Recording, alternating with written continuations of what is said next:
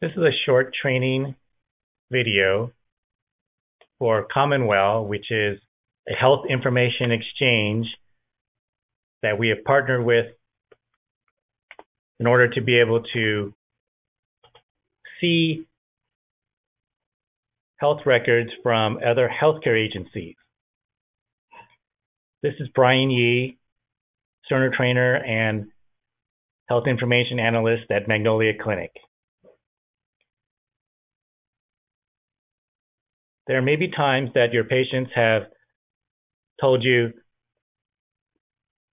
we're seen at the hospital, at St. John's, at Los Robles, at Cottage, at CMH, and you want to be able to retrieve records or also import some of those records into our Cerner for everybody in our healthcare agency to view once you have imported those. Currently, St. John's is available.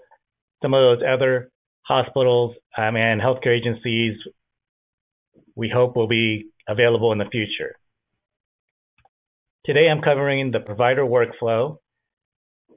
Each step of the way, the front office and the back office and the providers have responsibilities for confirming and enrolling and reconciliation of the Commonwell information. So first, you're going to navigate to your patient's chart. Once you're there, you go down on the left main menu to what's called Outside Records. This will have populated some information that is possible from different sources. You'll see over on the right-hand side, the top right, where it says Commonwell Enrolled.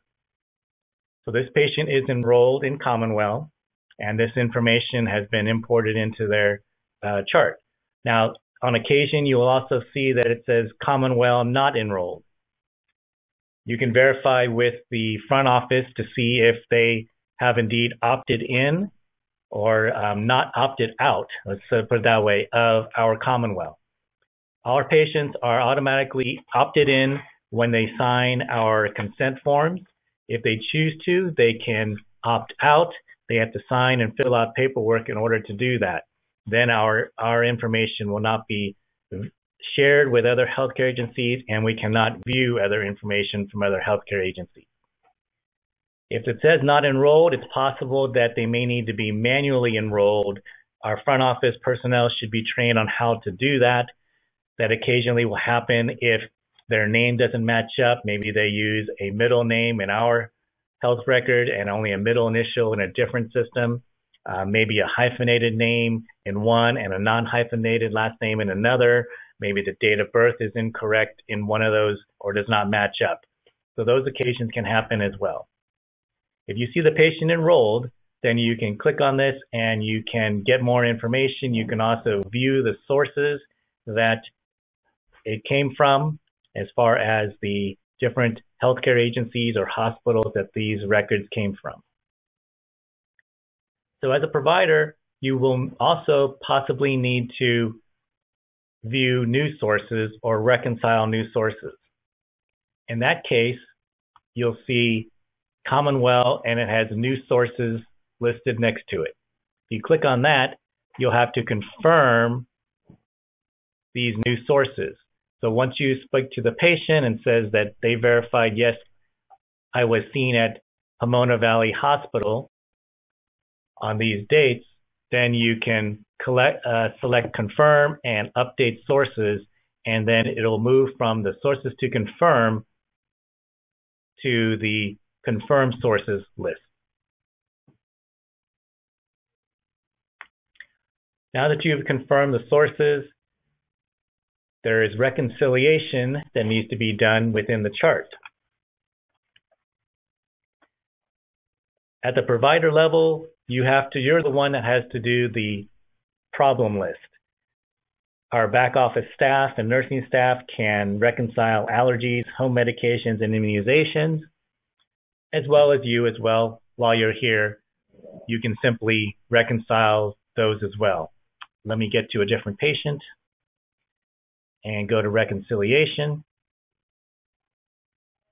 in that Outside Records tab. Under Problems, you will see there could be some that are unverified data from outside sources. If they are, then you will click on this. A box to the right will appear, and you can verify this data. There should be options to add, discard, or add with changes if you wanted to modify the details of this problem. Once you do that, then you are able to complete your reconciliation. You can also do the same with allergies. You can do the same with home medications, and it'll be complete the history and immunizations.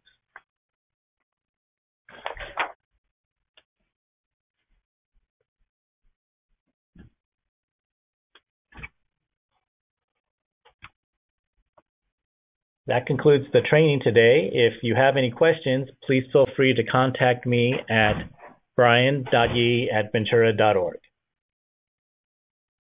Thank you.